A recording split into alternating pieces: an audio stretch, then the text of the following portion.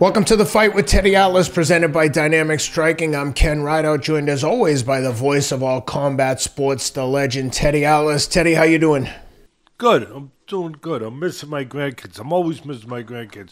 The good news is I will see one of them who I miss a real lot, who lives in Las Vegas. I will see him this week since I'm going out there for ESPN to cover that show out there where Pereira is now the headliner instead of McGregor because McGregor got injured. So I got good things in front of me. And I also, over the weekend, it's always good to see good people. A friend of mine who happens to be the founder and owner of Box Raw, the sportswear company that's based out of England. He's a former fighter. His name is Ben Amana.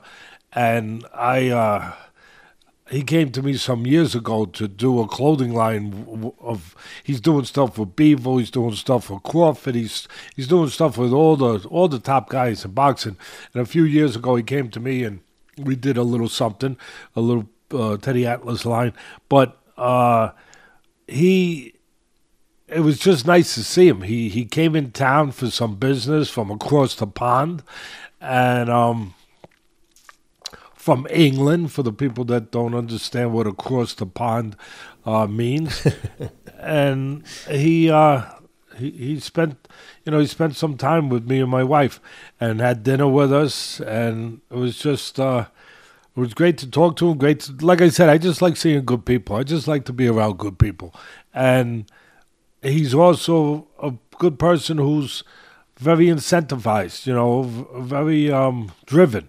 And not only does he have the Box Raw Sporting Clothing Company, but now he's doing a lot of other things, including just made his own boxing glove. Just finished designing a boxing glove that he was illustrating, showing. Well, he showed it to me, and I was very impressed with it. I was impressed with the design, how it takes care of the thumb, it takes care of the wrist, it takes care of, the knuckle area. It even gives you something to grip down on, to pull the when you're hitting with the glove and you're hitting against the bag or sparring, whatever you're doing, the force can obviously traumatize the knuckles, and there's a lot of injuries. So he put a little bar in there, like the old days, where you grip down on it, and that will absorb the impact. That will take a lot of the force away from the hand, which obviously is smart. So it was just a nice visit, and nice to see that he's got things cooking for the future, and he's always moving forward. I always say, I have a saying with the young people out there that if you're treading water, you're in the first phase of drowning. You just don't know it yet. You gotta be moving towards something. You gotta be swimming towards something. Even if you don't know exactly what it is, move towards something. And he's always moving towards something. So anyway, I want to say that, and I want to jump right into boxing. And before we jump into the fights that have taken place over the week, there were a lot of fights. UFC, and boxing. A lot of DAZN, ESPN, and of course, as I just said, UFC. But there's a couple fights on the horizon, and I'm going to jump right into saying it. Tank Davis, Lomachenko, because I want to get the people's attention right away, right at the beginning of this show. Tank Davis was spectacular. Lomachenko, by the way, a little earlier, what was it, 2 months ago, month and a half ago? Spectacular. Difference in age. Of course, Davis 29, Lomachenko 36. Yeah, I wish that we were talking about this 4 years ago, 5 years ago, no doubt about it. And where we could have Tank at his prime, he's at his prime now. So we could have prime now and then Lomachenko, the version of him 5 years ago. But you can't do that. You can't turn the clock back. It hasn't been done yet. So it looks like they're heading towards that fight. And again, I make no, I know no qualms about it. I don't mince my words. I think it's a few years too late for Lomachenko, but it's the fight that would have been on my bucket list some years ago. Would have been on my bucket. And look, I'm still going to be interested, but not quite the same. But on my bucket list because it would have been Lomachenko's style, his ability to press you while making you miss, and to look to take your heart away, to look to do what the Kung Fu guys used to do, where they go, yeah, into your chest and they pull your heart out while it's still beating. And there was nobody better at doing it than Lomachenko. And then Tank Davis comes along and he starts developing, and he is superb, but he's superb with power. But with everything else too, with the technique, with making you miss, with being able to press you, with being able to counterpunch, with his IQ, all the things that Lomachenko, brings to the forefront, he has too. With the vision, with seeing everything, X-ray vision, seeing all the openings, knowing when to throw, knowing what punch to throw. Man! I wish the fight was for Lomachenko at least. He was a little younger, but that fight's going to wind up happening because they're both with the same, because, it's a fight now that I think they're going to try to make it. And I think it's probably going to wind up being made. Obviously, Lomachenko has moved up a couple weight classes. This is he ain't going no higher. I mean, obviously at this point in his career, and not that he could anyway with his skeleton. This is the max for him. And Tank Davis, with the power he has, could he move up to 140? Yeah, he could. And with his ability to box and to do all the things he does with his tremendous technique and IQ and everything else, yeah, he probably could. But this is the weight to make this fight. This is the prime right now for them there at that weight. I just had to talk about it. It's still gonna be something to watch.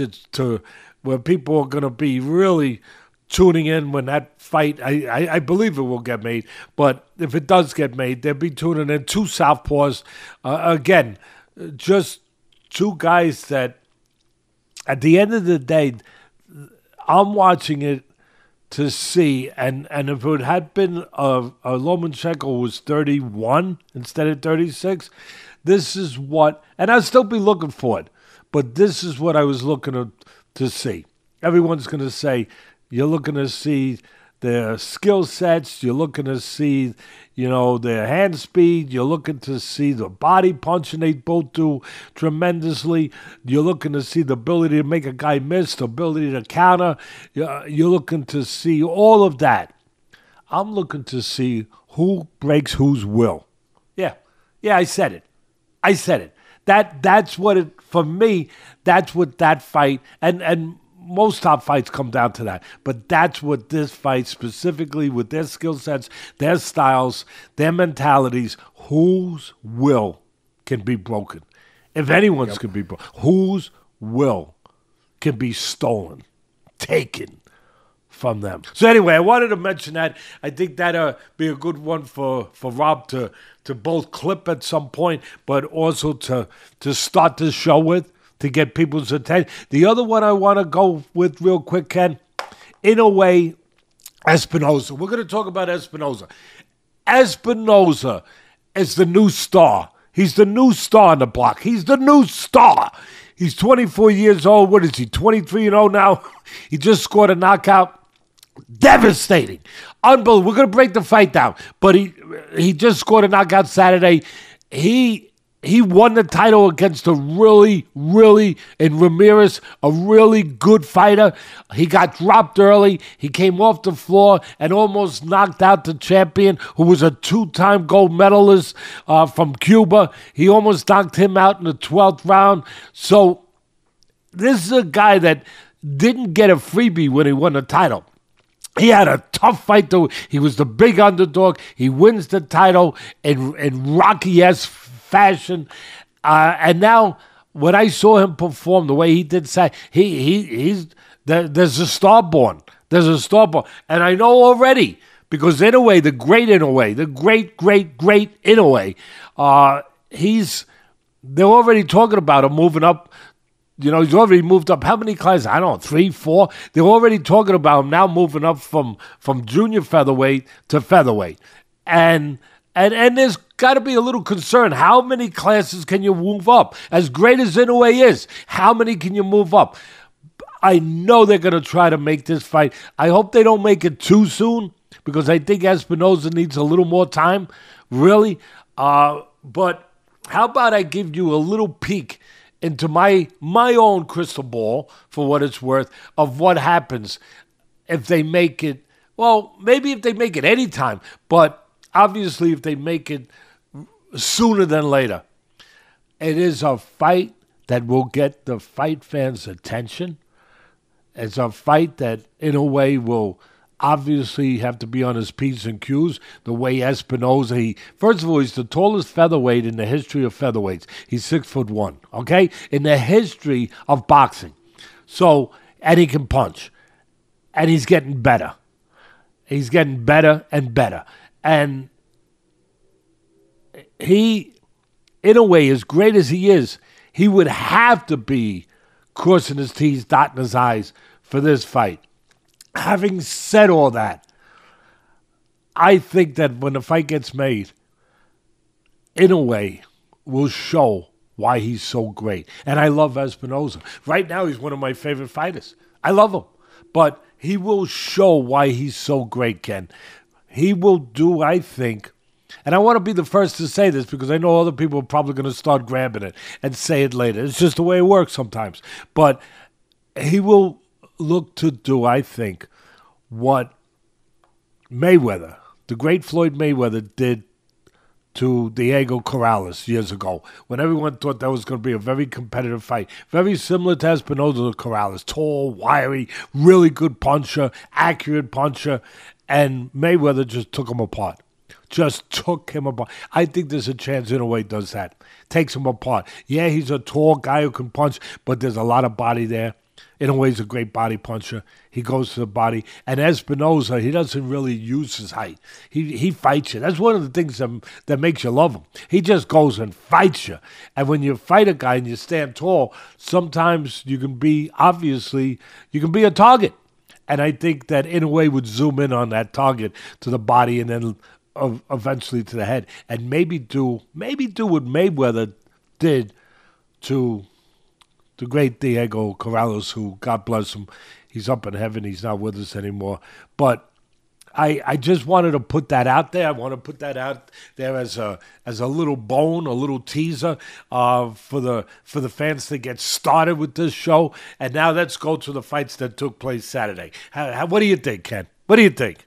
I love it. Before we do, though, let me give a quick shout out to our number one sponsor, Athletic Greens. Go to athleticgreens.com/Atlas to take advantage of this incredible offer that I'm going to tell you about. 10 free travel packs with your first purchase.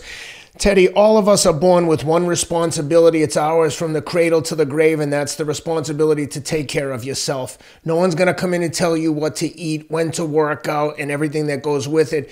But with Athletic Greens, I consider it an insurance policy for your body's health and immunity. No matter what your diet looks like, Athletic Greens is going to make sure you get the essential vitamins, minerals, probiotics, prebiotics, and everything in between. Athletic Greens is the all-in-one green drink that's made from 75 whole food sourced ingredients. They developed this with the input of tons of different doctors and physicians, nutritionists. They're really best in class. So if you're only taking one supplement, please make it Athletic Greens. I've been taking it for several years, especially when I travel, which is why I love these free travel packs that come with your first purchase.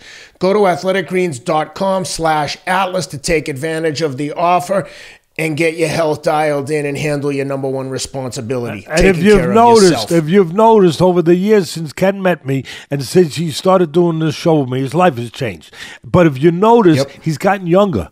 He's gotten younger.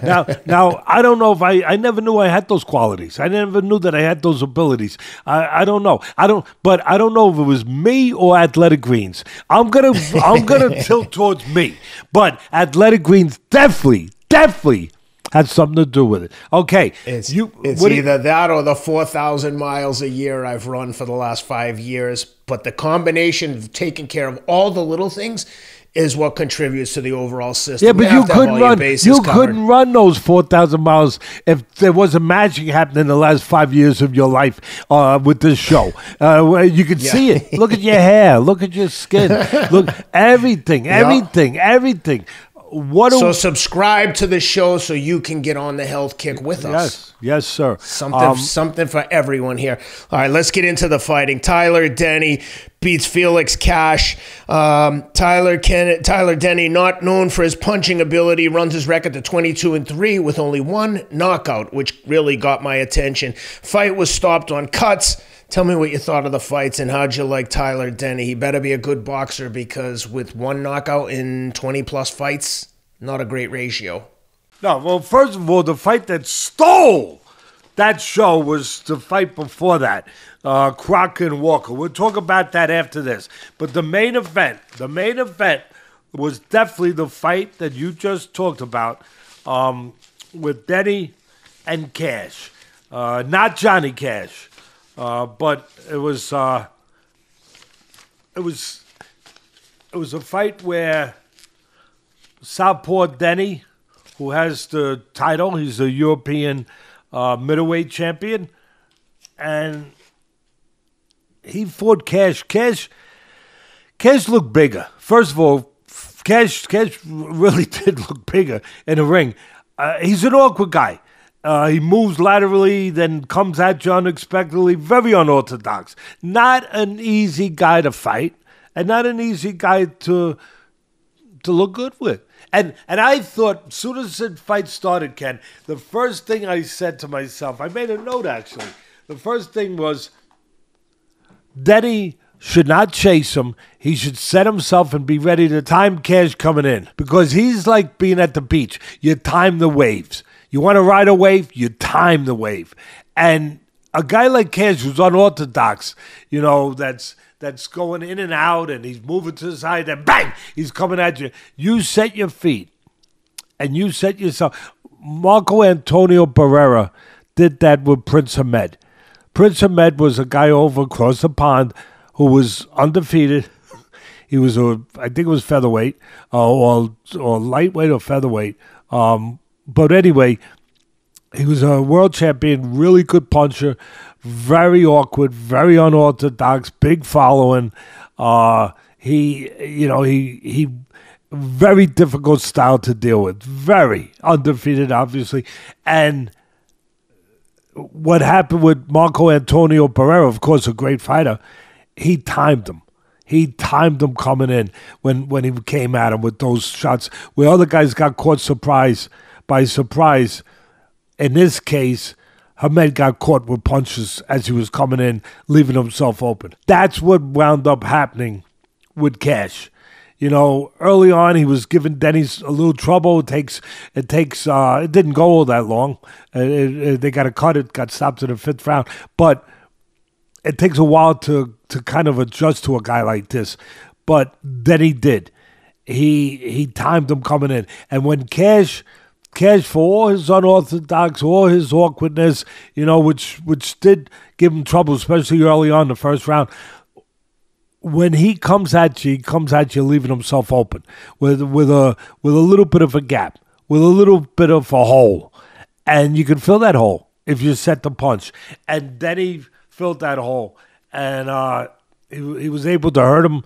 I think it was the 3rd or 4th round, and then there was a cut. And I got to tell you, the referee stopped it really fast. They went to the scorecards after 4 rounds, accidental headbutt. You go to the scorecards. And I have no problem with it. They had Denny ahead. And I have no problem with that. But I did think that the referee stopped it real. There's been a lot worse cuts than that. I thought the referee really stopped it too fast. But I will also say that Cash didn't complain. He didn't complain. Maybe he knew his number was up. He was getting a little discouraged. He was getting caught. Maybe the eye was bothering him. I'm not in his body. But he didn't complain. The fight got stopped. I believe it was stopped in the 5th round. I believe it was. And yes, they went to those scorecards. Okay, let's go to the one that has really got me excited. Fight of the year, Ken. Crocker and Walker. Fight of the year right now. Jump first, right in. Crocker, taller, undefeated. Walker was the underdog, obviously, and really the potential fight of the year. Matchroom, Eddie Hearn, tremendous job. Eddie got another great card. I mean, Matchroom, he's trying to make up for what Frank Warren did to him. I'm kidding around, over in Saudi where Frank Warren whitewashed him. Frank Warren's team. And look, some of those fighters were borrowed. They weren't all their team. They were borrowed. But we kid around, but it was. And I'm sure that Eddie Hearn was laughing all the way back to England, counting his money on the plane. Yeah, I mean, him and Warren. Look, they're the two top promoters, definitely over across the pond. But for sure. But I would say the two top promoters in the world. Period. Yeah, a lot of people say, definitely. I know Aram is there. I get it, but I'm putting them both there. But anyway, what a fight. Taller man, Crocker. I'm going to get... From Belfast? The fight was in England. He's supposed to... You're supposed to use your physical assets. And Walker was the shorter guy. He's supposed to get inside. And Crocker has the edge on the outside. But for the first 3 rounds, Crocker just covered up, put the earmuffs on, went into the peekaboo, and he allowed Walker to get inside. But... he didn't use a jab. He didn't separate himself. Walker went to work. Walker just came in, does what he does. You got to love Walker. Just comes in, throwing punches. And nice, he's covered up too. Not wide punches. Nice short punches, body, head, mixing in uppercuts. Crocker is the bigger puncher. Crocker is stronger. Crocker was just, you can see he's the bigger guy in there. Every once in a while, Walker was outworking him. Probably all fight, for the most part. But Crocker would open up every once in a while with a spurt of combination. Well-placed, good combination with power. And that would win rounds for him. That, even though he was getting outworked, that would win. Because at the end of the day, you could say, it was controversial, Walker got... I think they got it right. But I'd love to see a rematch because Walker deserves it. I mean, I hated to see a loser. It was really that kind of fight. And again, Walker's in there outworking him. But Crocker, every once in a while, get just a little bit of... he would all of a sudden get a little space and open up with a combination that was harder, well-placed, and with a more effective puncher. And that carried rounds for him in spots early on. I disagreed with the commentators that said the early rounds were all Walker. I didn't. I thought Crocker was landing the hard, was being outworked, as I said, but was landing the harder, cleaner punch. I'm giving him some of those rounds because of that. So I disagreed with the commentator. They do a good job, but I just happened to disagree with that. They were just looking at the quantity. I was looking at the quality. And even Paddy Donovan, who I love. I think he's the top Irish prospect out there right now, and he's undefeated. He might wind up fighting Crocker. That's going to be a huge fight over there. But he was ringside. They talked to him. Everybody knows. Again, full disclosure. My good friend Keith Sullivan, who's a lawyer for the Dr. Atlas Foundation that helps people. He does all pro bono work. Him and my daughter, who's a lawyer, and David Berlin, they all do pro bono work for my foundation. They're good people. Keith is a lawyer. He also manages fighters. Paddy Donovan is one of the fighters that he manages over in Ireland. And Andy Lee is his trainer, tremendous trainer, former junior middleweight world champion. Paddy Donovan was sitting ringside, and I disagreed with him. I love him. I think it's going to be a hell of a fight if he fights Crocker. I'm going to favor Donovan, but he's going to get tested. It's going to be a heck of a fight. But I disagreed when they asked him who was winning, and him and the commentators all seemed to be on the side of Walker. Again, gotta love Walker. Gotta love his style, his approach, his guts. He is so gutsy. He is so tough. He just keeps coming and coming and coming. And he did all night long. Crocker deserves credit for his grit too, because he was tested. I thought he was starting to get worn down a little bit. I'll tell you, it was a 10-round fight. If it was 2 rounds more, that favors Walker. It favors Walker. He was starting to wear down. That style, that's what that style's about. That style's about. It's not about looking pretty. It's not about getting, an award for, whatever, GQ or be on the magazine Q, posing afterwards, because you're probably going to have a couple black eyes. It's about wearing a guy. Pressure breaks pipes. And when fighters fight that way, they're looking to break people. And that's exactly what Walker was looking to do. And later in the fight, he started getting some of that. Those last 3 rounds, it was like a throw in the Manila type thing. Ken, take my word. I don't freaking say things if I don't stand and believe it. 8th, 9th, and 10th rounds in this fight were unbelievable. Back and forth, unbelievable. Just fight of the year. And those 3 rounds, we should be seeing them. Somebody should be doing what Rob does with our podcast and clipping them and putting them out there, because I'd watch them. I definitely would watch them again and again and again. That's how good they were. That's how damn good they were. At the end of the day, geography. The geography for the shorter guy with short arms should be inside. That was Walker's geography. He got in there. But Crocker, he fought on the inside at the wrong geography, but he still was able to get enough room to land some good short shots when he had to. But then Crocker, he made an adjustment around the 5th round, and he took it outside and started using that height, started controlling the geography more on the outside, started jabbing. And when he started doing that, he separated himself. He had better rounds. He separated himself when he started doing that.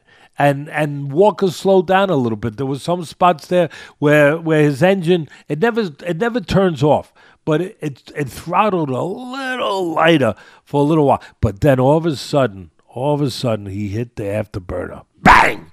And he got it going. He got it going again. And then, even though Crocker was outside and he took some of those rounds that he needed to take with his jab on the outside, fighting it smart, using his physical assets where he needed to use them, Walker's pressure, like I said, those last 3 rounds really, really, really started to pay off. At the end of the day, all I can tell you is, for me, unless Ali and Frazier come back and do the drill in Manila all over again, or something along those lines, I don't know if anything's going to match this fight for Fight of the Year.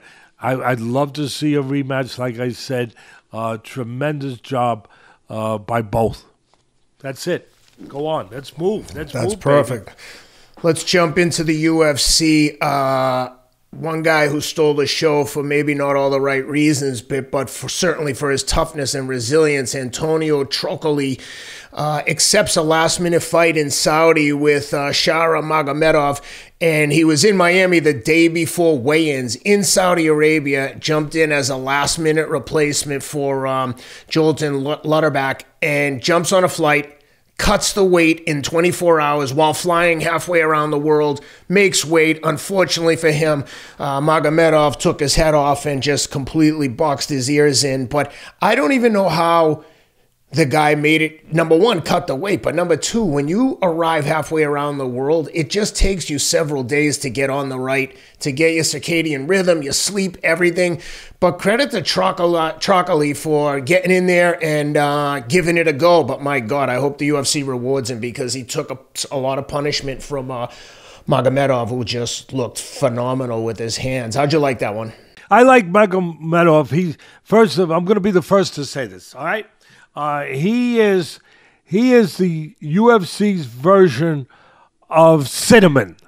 Anyone out there who don't know Cinnamon, Sam, they're not a boxing fan. That is Canelo. Canelo is Cinnamon.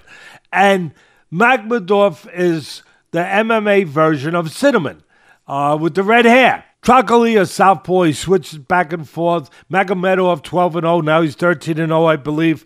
First round, Magomedov got caught early and trapped on the fence. That was Trocoli's best shot. That was what he tried to do, to what Ken said, I think, with knowing what he went through and how he suffered to get to this fight, and what he might have had or didn't have in the tank. And probably won the first round. Probably won the first round for me.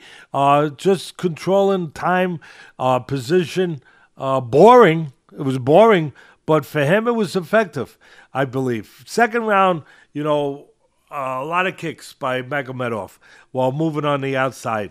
To me, he was using his kicks like a fighter would use a jab and the legs, to control the outside. Trocoli, I thought, should have used his jab on the outside during that period where he didn't know what to do and he wasn't doing anything.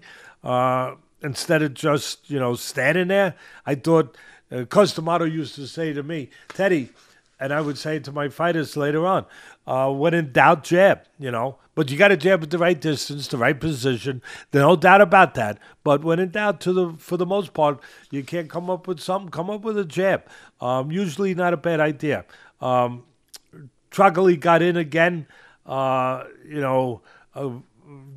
Magomedov again, understanding that was his, that was maybe, his best strategy that he could have. Trapped him against the fence. Magomedov committed a foul by holding the fence. I have to mention that, right, Ken? That was so egregious, and the announcers got it right. When something's that egregious, point right away, because he was going down, and that little change changes the trajectory of the whole fight. Guys use a ton of energy for a takedown. To not get it is a real kick in the ass. It's unfortunate. Yeah, that was... Look, I'm not saying Magomedov wouldn't have won. I think he would have won anyway, but that was tough. Yeah, you could see Trocoli, to your point about winning anyway. You could see when Trocoli in the second round, when he ran out of gas, it was hard to watch, right? He was just a punching bag. Yeah, it was and terrible. He had nothing. I have such a hard time watching those. It was terrible. But, these guys are tough, man. It was 1-1. After 2 rounds, it was 1-1. And then the third round, Magomedov, as we're just touching on, starts the round with, separation and kicks. And he, keeping Trocoli very hesitant. Just as we just said, he was like a deer in headlights, standing in front, not doing anything, getting broken down mentally and physically. He was discouraged. He was broken down. Again, what you touched on, how he got there, what he went through. Like he probably knew that he only had so much in the tank, and it had to, everything had to go right. And it wasn't going right. And when it wasn't going right, unfortunately, he couldn't hide it. It showed. You know how some people show you on their face? Like some people can hide it.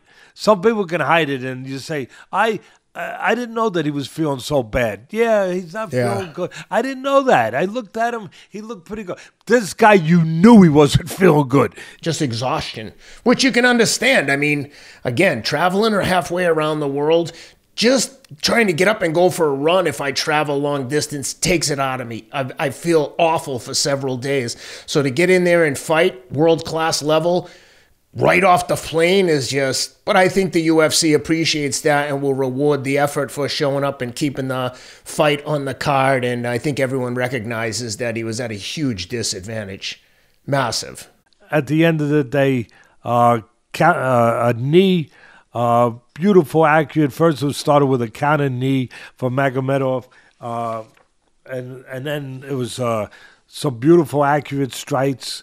At the end of the day, Magomedov fought a very precise and disciplined fight. Johnny Walker comes in with the normal Johnny Walker energy, flamboyance, and he's bouncing around and he's doing his thing. And Volkan Oezdemir immediately starts kicking the crap out of his legs and literally takes him apart in the first round.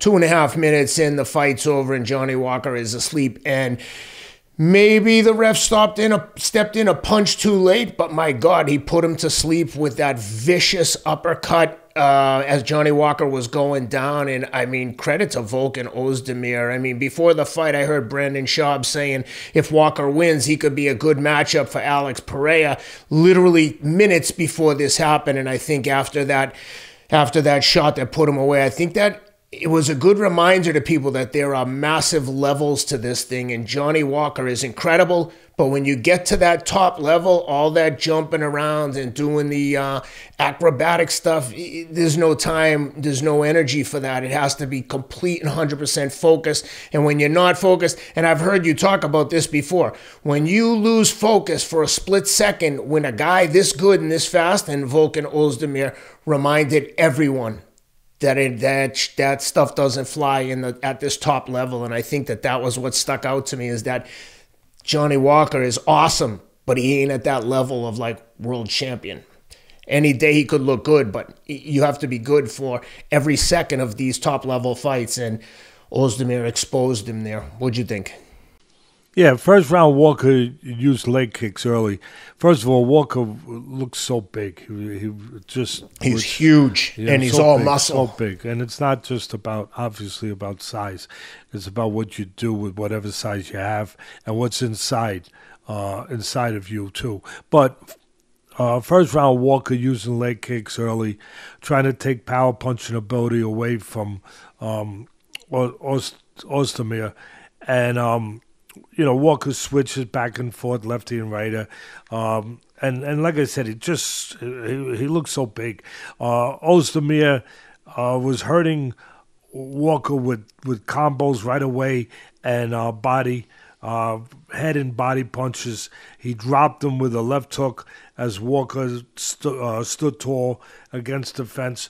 And then he finished him with the punch you talked. But it started with the left hook. But then he finished him with the clean shot you talked about, where, first of all, the referee was late getting in, which can be really scary in those kind of spots. I know the refs do a good job, and it's a tough job in this business, but it's a life and death job sometimes. You feel that way if they don't get in there on time. And he got in there a little late, but and he's a good ref, but he got in there a little late. Right uppercut knocked him out, and then, of course, he took that unnecessary shot by Oezdemir as Walker laid there. That was scary. But good striking ability by Oezdemir. Legs are always set under him for power, and he strikes with power and combinations, and always well placed. So I want to try to move fast. So I'll leave it with that, and then we'll go to Gastelum and Rodriguez.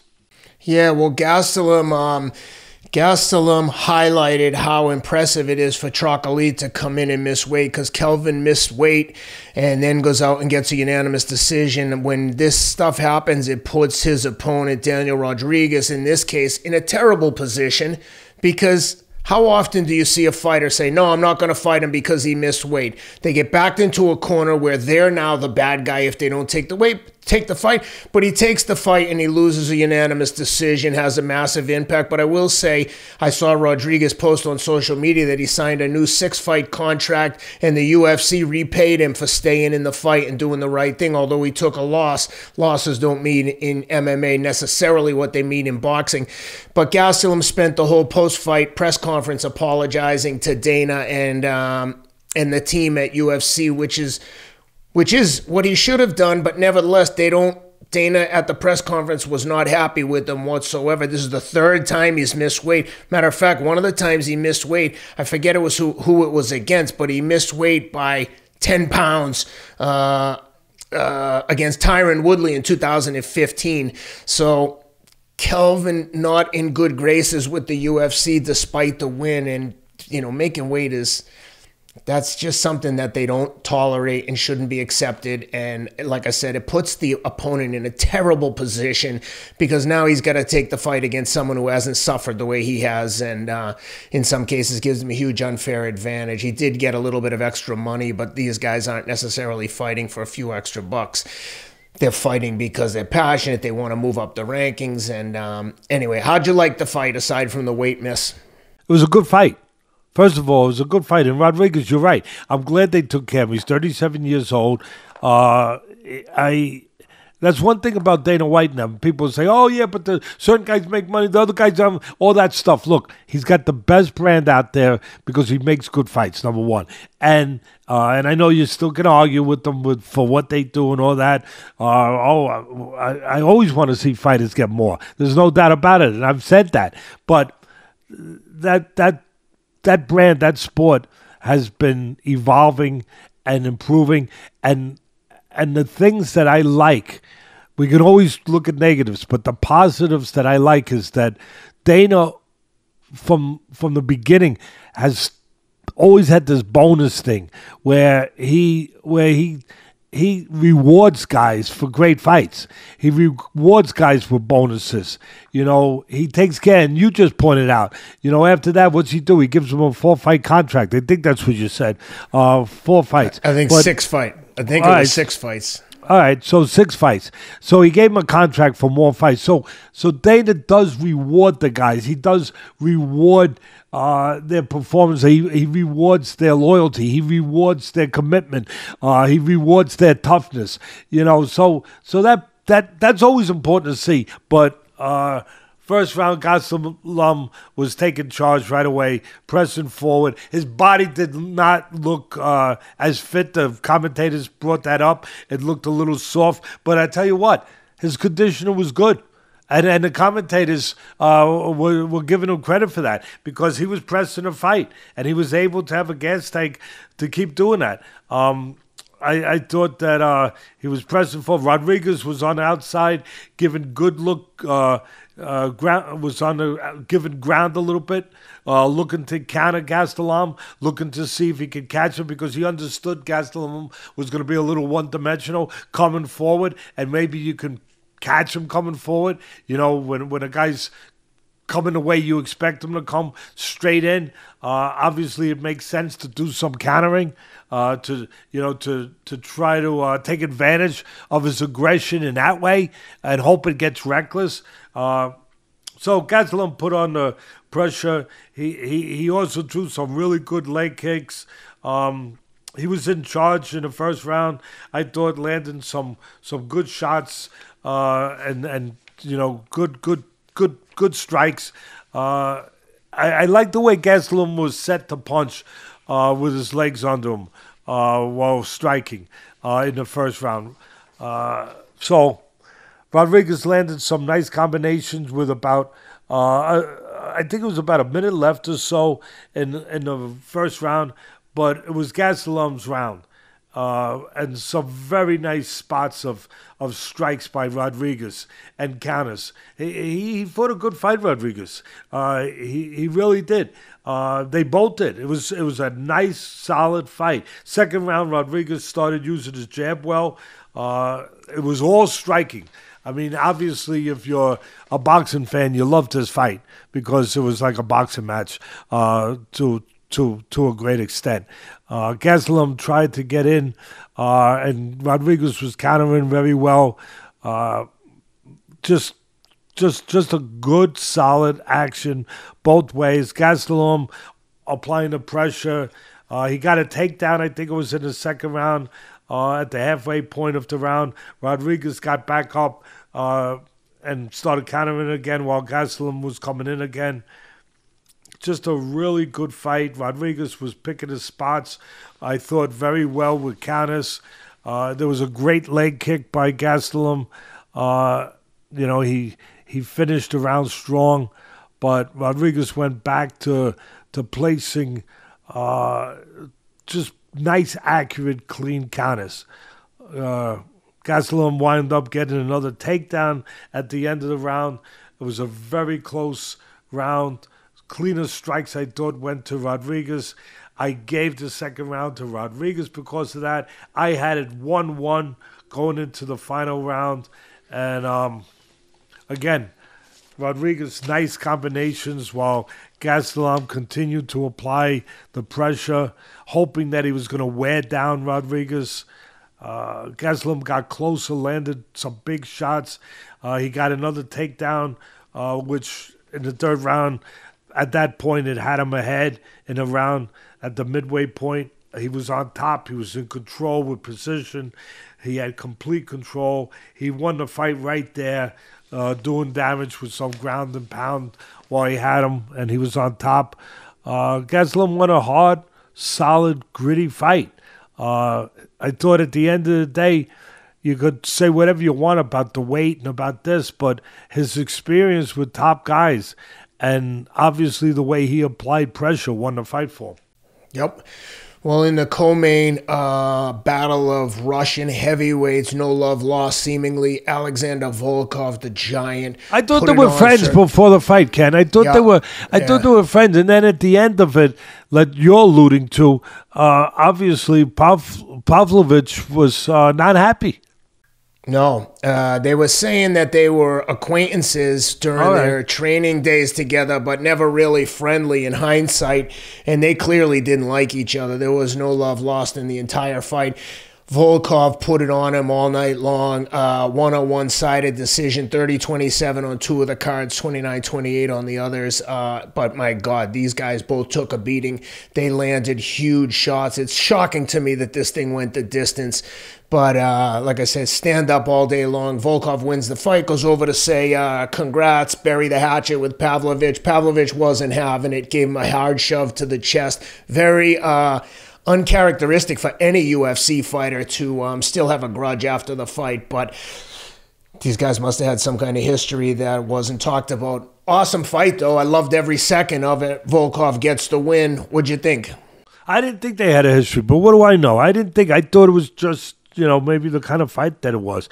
But I was a little surprised. I didn't think that there was any bad blood going into that fight. But at the end of the day, what did I think? I thought that Volkov is very tall. All right? That's what I thought. I thought he was very tall and that won the fight for him. He used his physical asset of being tall, which you should use if you're tall and you happen to be born with that asset. He for the most part, he knew where he needed to be and where he needed not to be. He needed to be on the outside with the really good punching, strong, shorter Pavlovich. And he was. For the most part, he was. He used his legs, his jab, his reach to stay on the outside and control the geography of the fight. I mean, that's how, and he's built like a puncher. He's wiry. He gets that leverage in the punches. We know Pavlovich is a really good puncher. Volkov fought a smart fight. He fought the fight that he needed to fight, given the physical advantages that he held over Pavlovich, where he was, on the outside, used his jab.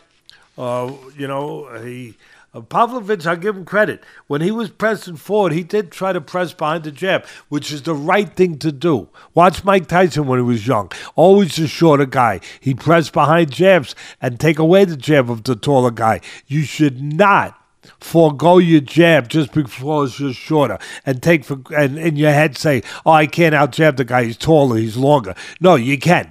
And even if you don't out jab him, at least you put bugs on the windshield. At least you give him something to make him defensive, to think about, to worry about, so he doesn't just have his field day with his jab. And Pavlovich, when he did do it, I thought he did it pretty good when he was pressing forward with the taller opponent. Trying to keep him from pot-shotting him as he came in. Both of them were being careful, respectful, if you will, that for the other one's abilities, that no one wanted to make a mistake. But Pavlovich was applying the pressure, being a shorter guy, he understood he had to be close to deliver that power. He was the guy applying the pressure, trying to get close, and also trying to wear down, Volkov. I thought that Pavlovich should have, in spots, I would have loved to see him bend low and then throw high. Little trickery. If I was in a corner, I would have said, you know what? Volkov is tall. I think you figured that out by now. Bend low like you're going to go to the body, and then throw something high. You might just catch him standing tall. But that never came to fruition. That never happened. Volkov, I thought there was spots where he needed to jab a little bit more, because that was, for me, that was the big edge for him. Volkov being able to use his height and use his reach. The first round, I gave it to Volkov. It was 1-0. Second round, Pavlovich was applying more pressure. Obviously, he had no choice. That was the way he was going to win the fight, by trying to get in close. I thought it was 2-0 after 2. Again, battle of geography. Volkov won that battle. I thought that the third round, that Pavlovich needed to sell out a little bit, to try to, obviously you have to take more risks to try to get in. And obviously you could get caught when you're trying to do that, but I thought he was in a position where if he's going to win a fight, he had no other choice. But Volkov used his jab a little bit more. He used some good kicks. One time I even saw Volkov hook off his jab. I love to see that. I love to see a guy that works off the jab and makes the jab talk, a little bit by doing things off of it. He didn't do it much, but he caught my eye when he did it. At the end of the day, it was a fight that was a smartly disciplined, very disciplined, strategic fight that was fought by Volkov, where, as I said earlier, where he knew he had to win the battle of geography, and he won the battle of geography. Nice disciplined win for Volkov. Yep. And in the main event, Bobby Knuckles puts it on Ikram Aliskerov. If you noticed quickly in the 1.5 minutes that the fight took place, Bobby Knuckles threw a couple feints, 2 in a row, and he got Ikram to expose his counter, which was to try to kick on the 1-2. And Bobby Knuckles timed it perfectly, comes in and cracks Aliskerov. And once he had him hurt, he goes back against the fence, and Whittaker finishes him with a beautiful uppercut. Just shocking results in the grand scheme of things. And Bobby Knuckles continues to prove why he's always in the top there, always contending for the title. Awesome performance by Bobby Whittaker. How'd you like it? Yeah, look, Aliskerov was in a tough spot. He took the fight on short notice. He was in a tough spot because Whittaker is like this. He fought a really close, tight fight with Duplessis. That was a close fight. Yes. When he lost to Duplessis. Yeah, and Duplessis is a big monster. He fought a really, really tight fight with him, right? The top middleweight, and then the top middleweight, Adesanya, our friend who. I love having him on the show. I love what he is, who he is, everything about him. The first fight with Adesanya, Adesanya being a special talent that he is, special champion that he was, and that's, hey, look, saying all that, that's not. I'm not gonna leave out. I'm lapsing on his name right now. The man who beat Whittaker the last time, not beat Whittaker, who beat Adesanya, Strickland. Of course, let's not forget about him. But I just want to say that I wanted to make a point that Whittaker's resume, on his when you look at his record of guys that he's fought, and even with the losses, he loses to Duplessis in a really tough, close fight, number one. And then the first fight with Adesanya where he gets stopped, a lot of people kind of forgot. He had been sick for like a year, and he had come back, and I don't think he was really fully back yet. And so he loses that fight to Adesanya, the great Adesanya. But then he fights him in the rematch, and man, that was a close fight. Man, that was a close fight. So I just wanted people to really, I'm sure the fans out there already understand it because they're knowledgeable MMA fans, but Whittaker is damn good. He is one of the most solid fighters out there at middleweight, obviously, but anywhere. He is technically so damn good. I don't think he doesn't make mistakes, really. I don't think there's anything that he really can't do. So Aliskerov on short notice was in a tough spot. And Whittaker you could see he was focused. He comes in there, you could see he's putting that mean face on, as the commentators alluded to. But he gets himself into a frame he needs to get himself, a mental frame that he needs to get himself in. You can see it. He's coming down that walkway, putting himself into a mental, position that and you can see what works for him. He's a really good guy, nice guy, but it works for him to get him into that Meanville. He gets into Meanville, and he was in Meanville. And when he's in Meanville, you wind up being in Hurtville. And Aliskerov was in Hurtville. It was in short order. Like I said, he just so solid. He used the kicks early to the leg, well placed. Doesn't really he doesn't waste much either.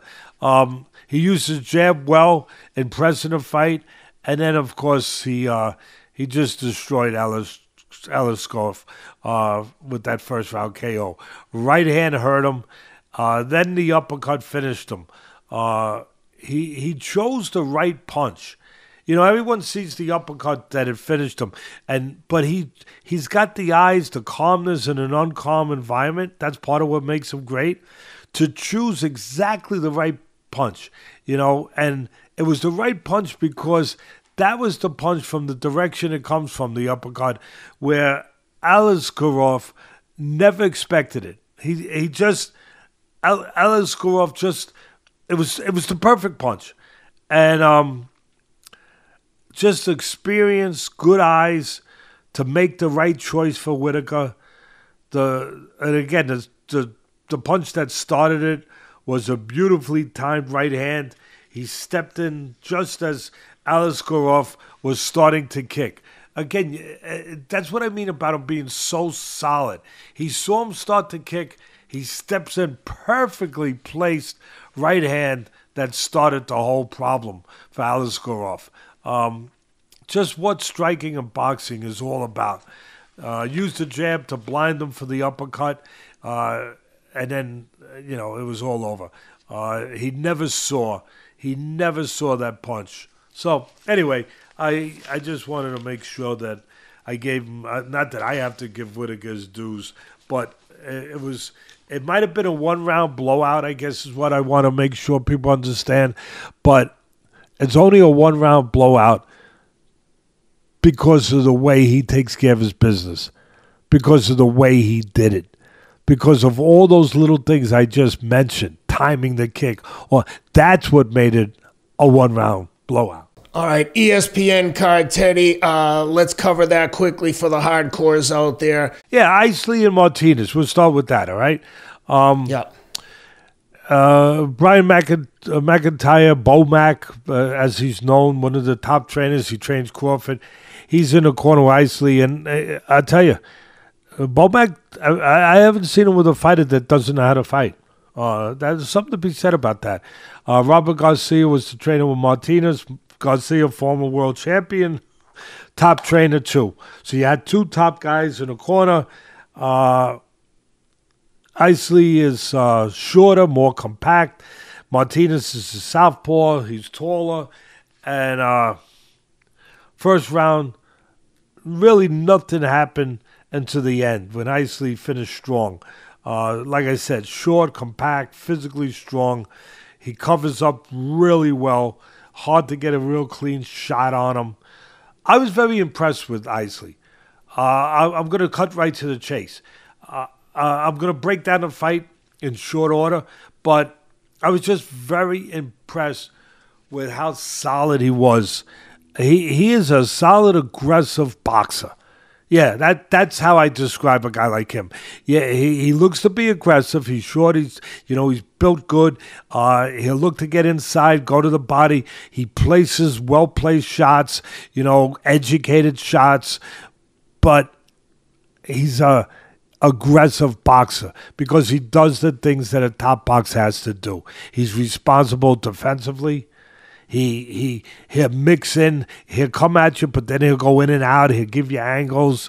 There's a lot to him. He is you better be able to fight, and you better be getting paid good if you fight nicely, because it is not going to be, I don't care who it is, he is a guy that caught my attention, really caught my attention. I had never seen him before. He really impressed me. It was a fight where Martinez really didn't do anything until the third round, where he finally started moving his hands, throwing punches. First 2 rounds, he just basically covered up, put the earmuffs on, as I like to say, but then he started coming forward. I thought that Martinez didn't have a good strategic fight plan for the physical assets he had. He was taller, he was longer. I don't know if he was longer, but he was definitely taller. And I thought he should have been on the outside using those abilities. And instead, he just covered up, made it easy for the shorter Isley to get in, to get right to him, to get right to his body. And Martinez, being a southpaw too, he didn't use that southpaw advantage on the outside, using that southpaw jab. He went, when he finally got going in the third round, he just went right to Isley and started fighting fire with fire. And it made for a nice action, where he was just fighting with Isley on the inside, and he was doing some good work, placing some good body shots, putting some nice combinations together. He was doing a good job, but I just thought he would have done a better service to himself if he took it on the outside and used the jab on the outside. Basically, he was emulating Isley. He was like fighting the same fight as Isley. The problem for me was he doesn't have the same equipment as Isley, from a physical standpoint. He's taller. He should be on the outside a little more. So I just thought Isley was more consistent on his offense until the 5th round when Martinez stepped it up. But Isley finished the 5th round well. Again, he does a good job of throwing educated punches, placing them to the body and the head, and using the uppercut in there really well while showing his defensive capabilities of being defensively. If you're going to be an aggressive fighter, you better be good defensively for the most part. And he is. He really is. It was the type of fight that best fitted Isley's physical abilities on the inside. And while I was watching, I was saying, as much as Martinez is working now, and he's working pretty good, I think he's in the wrong place. I don't think he's winning this fight with this guy on the inside. At the end of the day, Isley wins the fight. 7th round, Martinez got a point taken away for Lopo.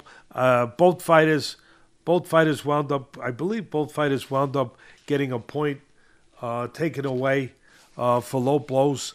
There was a lot of inside fighting going on, a lot of work around the belt line that was going around. I believe, I want to see if I made a note to myself. I don't want to give inaccurate information. I hate when inaccurate information is given, but I thought they both had a point taken away. But anyway, that's the way the fight went. On the inside, a lot of inside work.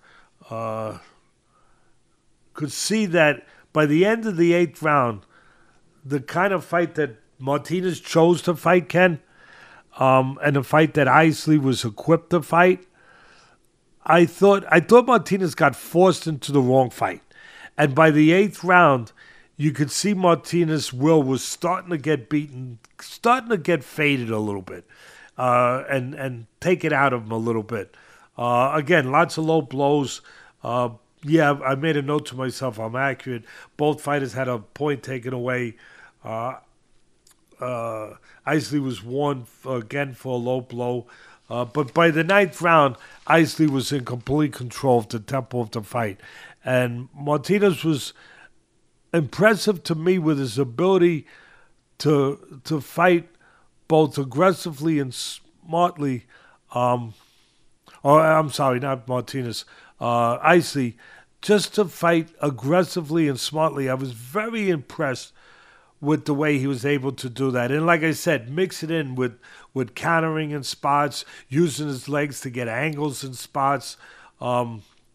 Just good, solid boxing in an aggressive form was really, and he put himself on my list of fighters that I'm interested in, that I'm watching. Great performance by Isley.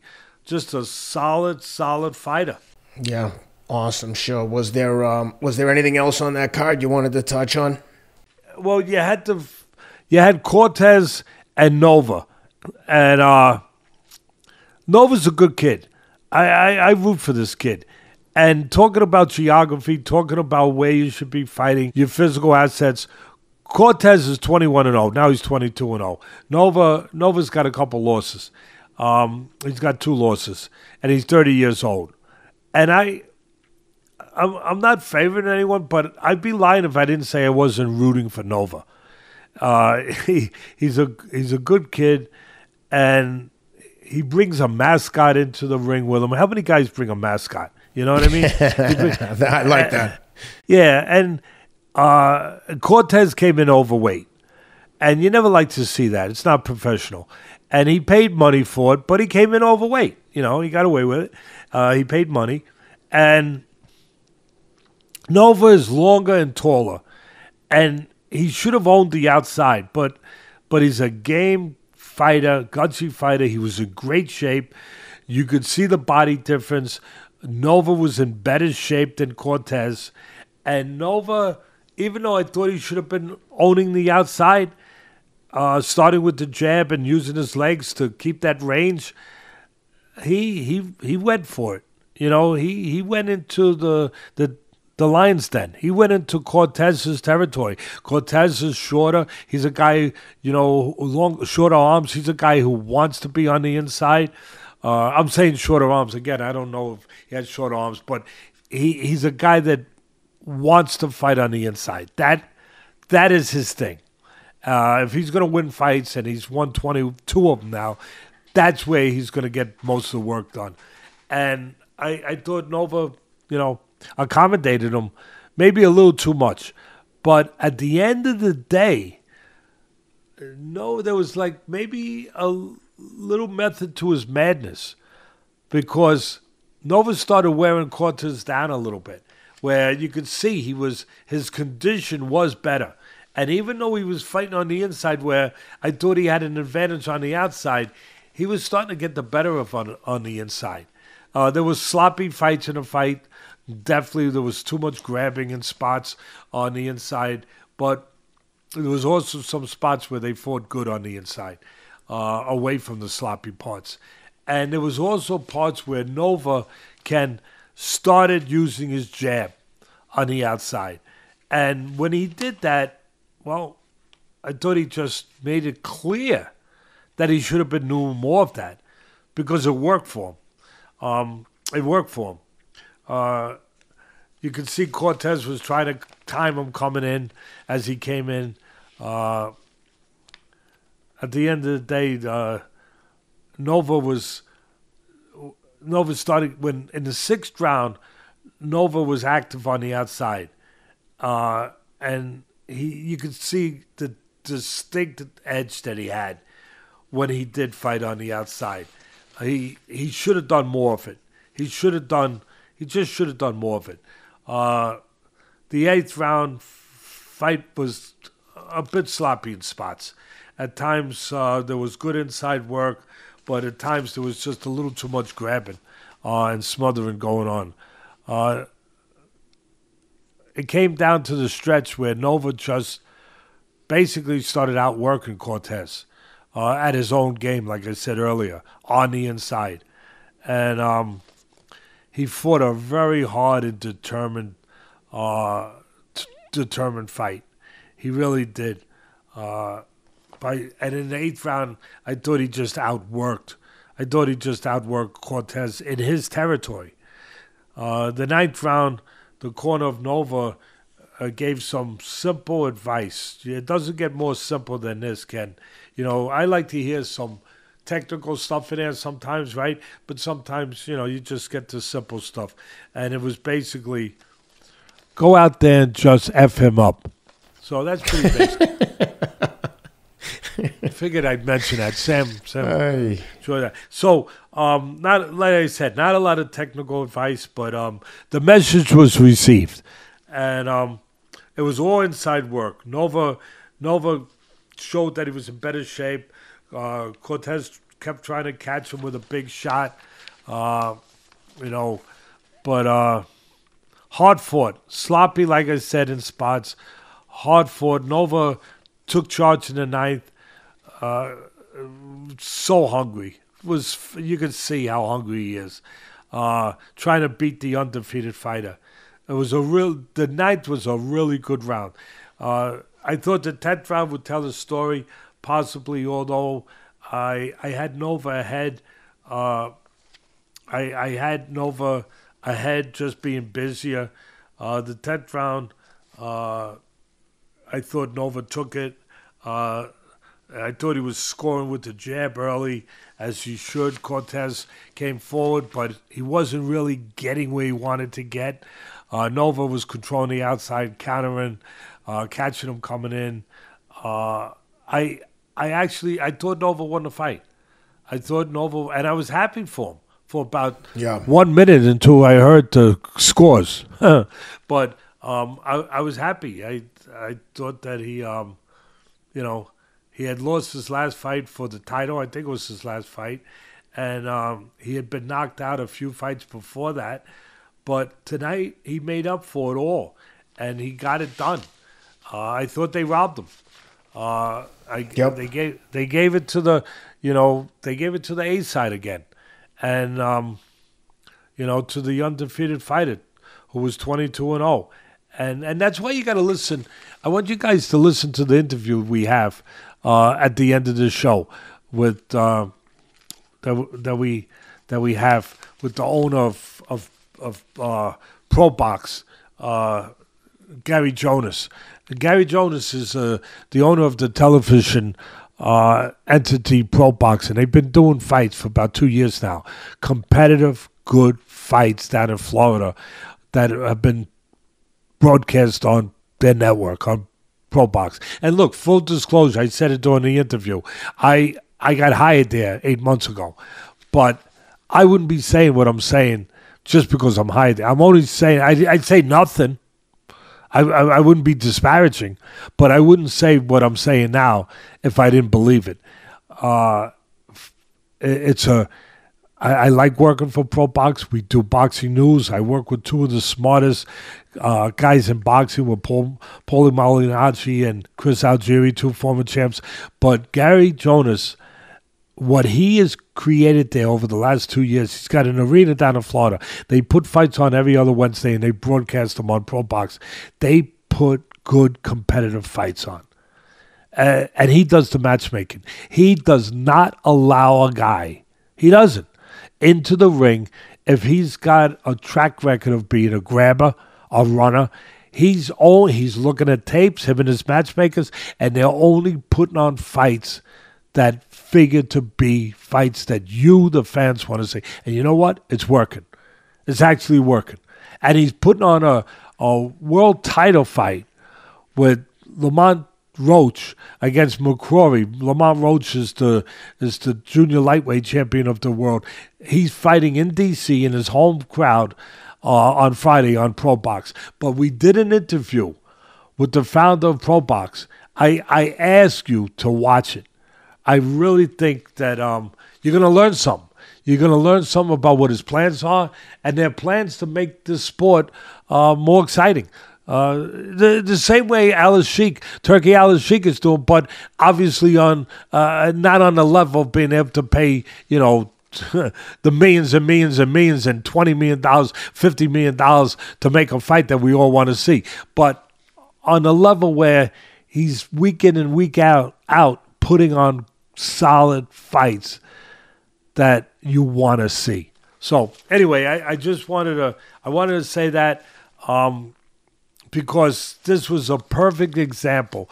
Because what the formula that Garry Jonas is using is no A side against the B side, where the promoter has an interest in the A side, so therefore you see them get to decisions, right? Let's face it. That's right. But I call it, there's only one side, the fan side, the way it should be. No A side, no B side.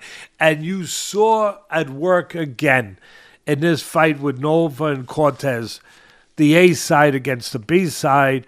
The A side got the decision. The A side did not deserve that decision. I thought the B side, Nova, deserved the decision. And unfortunately, that's how boxing works. Unfortunately, as much as we're trying to fix it. So, close rounds. I will tell you that. I thought there were close rounds. But I thought that Nova outworked him down the stretch to earn the fight. So, and we go on to the next boxing, which I talked about at the top, Ken. A star is born. Rafael Espinoza. Yeah, that was Espinoza against, what the hell Chirino. was his name? Chirino. Yeah, hell of a fight. Fight of the year candidate. Let me tell you something. Chirino's not chopped liver. He's now 22-2. He's a good, solid fighter. And Espinoza treated him like he didn't even belong in the ring with him. I mean, yep. You talk about impressive. Wow. He just, oh my, Espinoza was incredible. I talked about it at the top. Espinoza is the tallest featherweight in the history of boxing. That's saying something because boxing been around a hell of a long time, and he's 6'1", and that's crazy. It's crazy. It's crazy. Wait, Ken, there's been nobody. The only guy comes to mind, and he wasn't near 6'1", but when I talk about a great, well, first of all, the power that Espinoza comes with being wiry, the torque, the leverage that he gets in his punches. But when I'm talking about a featherweight that's big and has power, I'm going all the way back to the 40s, and I'm thinking about the great Sandy Sadler. If you have a record that is 144-16 with 2 draws and 103 knockouts, I'd say you were great. I would say you're great. And you're never going to see those errors. You're never going to see those numbers because those errors in boxing will never exist again. The best fighting the best every week and fights going on every week where guys could get 144 wins and you ain't seen it no more. And Sandy Sadler had an incredible series with what some people say is the greatest featherweight of all time, a man named Willie Pep. His record was 229 wins, 11 losses, and 1 draw, and he was the will of the wisp. Some people think he was one of the, if not the greatest, Ali, all those, but the greatest boxer, technician of all time. Legendary has it that he once won a round without throwing a punch. just by navigating the ring, using his legs, ring generalship, making the guy miss, he won a round without throwing a punch. Willie Pep, if not the greatest featherweight of all time, he's right there, and Sandy Sadler is right there with him. Sandy Sadler won their series. They fought 4 times. Sadler won 3 of them. Pep won 1 with a decision. But to bring me back to think about Sandy Sadler, the two-time featherweight champion of the world, one of the greatest featherweights of all time, just because of Espinoza's power, his size, just to even make me think about Sadler. Wow. I just had to make sure I give him his flowers, like my son would say, that he gets his flowers. I've said many times, and now I noticed the commentators were using it, saying, a fighter wins the title, he improves 30%. I never heard anyone really saying it until I brought it back a couple of years ago. I was talking about it, and the MMA guys talk about it now and everything. I didn't start that. Customato started that. He told me that. Now, I heard the commentators the other night say Gil Clancy. Gil Clancy was a great trainer. Gil Clancy trained Emil Griffith, amongst others. Gil Clancy was, Emil Griffith was middleweight champ, great fighter. And Gil Clancy was a great commentator. And they said that he said it. I don't know. Maybe they're right, I'm wrong. I thought the guy really who coined that was Customato, but at least for me. But Espinoza is proof that saying, winning a title improves you 30% automatically. It was there to be seen. It was there to be beholden. It was there to be believed when you saw how much better Espinoza was in his fight from his last fight. And his last fight was to win the world title. And he didn't get... Sometimes with all the belts out there, the proliferation of belts out there, too many belts. But with all of those belts out there, you can get an easy spot sometimes. You can. Espinoza fought for the title in a very tough spot, against a really good world champion, against Robeisy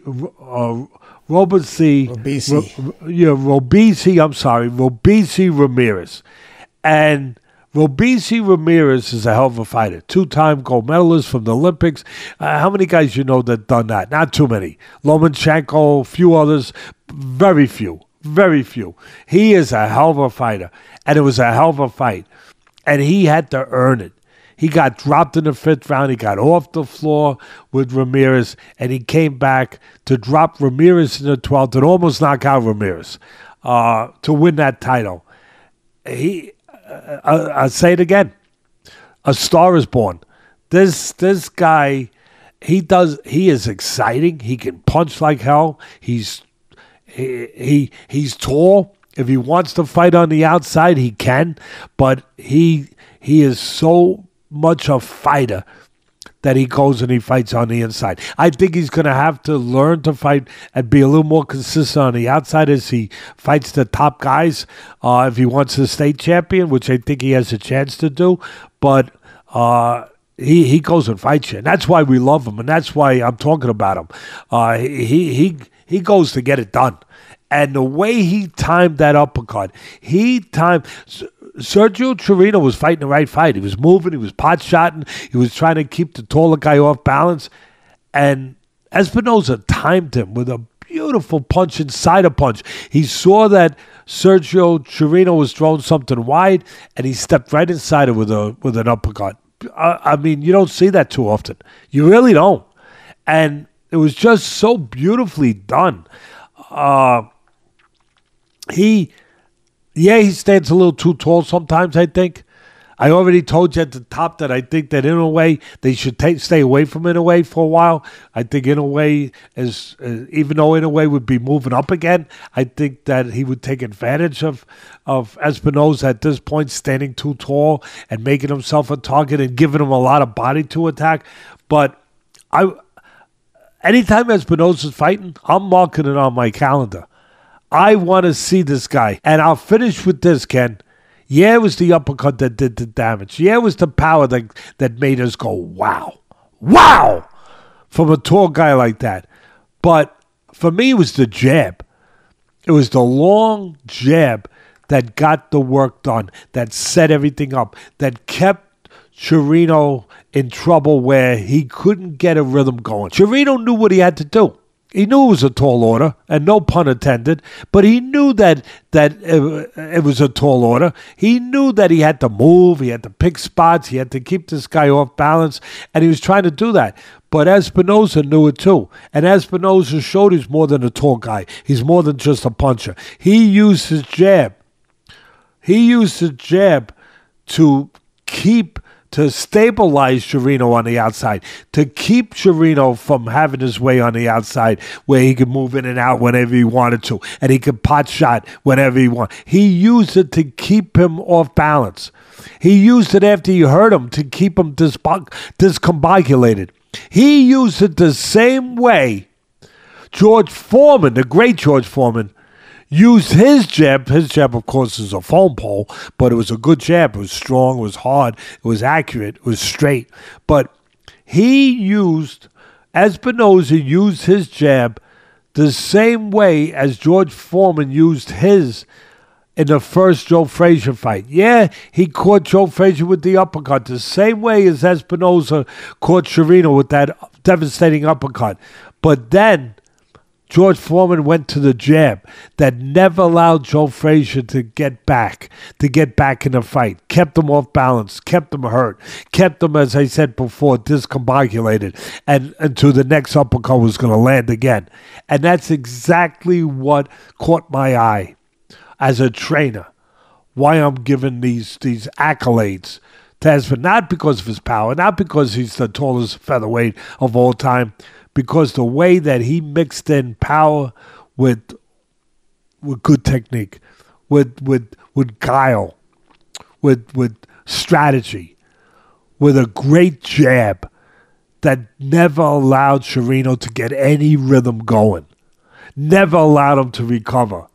That jab was as impressive as the uppercut was. That jab was he's going to need it if he's going to keep this title. That jab really got my attention.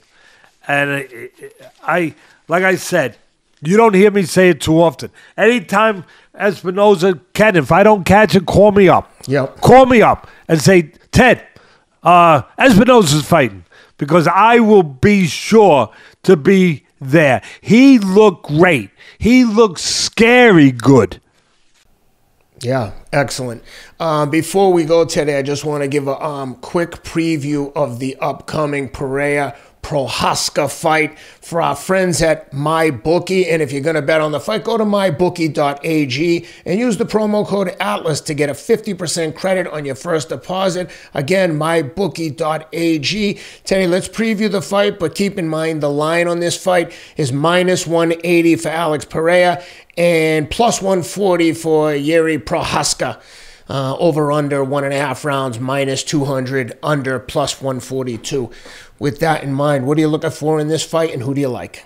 Look, that's what makes the MMA the king right now, and why it makes UFC in particular, I should say, the king. The fights fell out one after another. One after another. It started with Conor McGregor, and then it was like an avalanche. It was like a domino effect. Just one fight after another falling out. And then what do you replace it with? In boxing, sometimes you replace with stuff that really, quite frankly, you're not interested in. But not in UFC. Pereira and Prochazka. Just incredible. Now, it's a rematch. Pereira won the first one. But let me tell you something. He won by knockout. Pereira has one of the purest left hooks, counter left hooks. He is a... Punches are born. They're not made. They're born. Pereira's a puncher. And Prochazka... it's coming off a really good win. I think he was the underdog. A really good win. And I love Prochazka. I love both guys. But I love him, his style. He is coming to get you. He is a house on fire. He is a man determined. He is a man that is, he is committed to finding a way to get. But I think he's starting to tone it down to be a little smarter, a little more mature, where he's not quite as reckless. And he's going to have to be that. If he's going to beat Pereira, he got caught coming in. He was having real good moments where you might even say he was winning the fight. But he was having moments, really good moments in that fight with Pereira in their first, really good. Catching him going back, catching him big shots. But then he got a little reckless. He forgot how strong a left hook he had, and he forgot how good a counterpuncher he is. And Pereira caught him with the right hand and finished with the left hook as Pavlovich came in careless, a little reckless, reaching in a little bit from two ways, prone to do, and he got caught. I think in this fight he's going to be better. And both guys took it on short notice. Like I said, I give credit to you. They always, no matter what fight falls out, they wind up coming up with a winner. And that's why the brand is what the brand is. But I think he's going to have to be smarter, a little bit more controlled with his aggression, not so reckless. I think that he showed me some of that in his last fight that he won.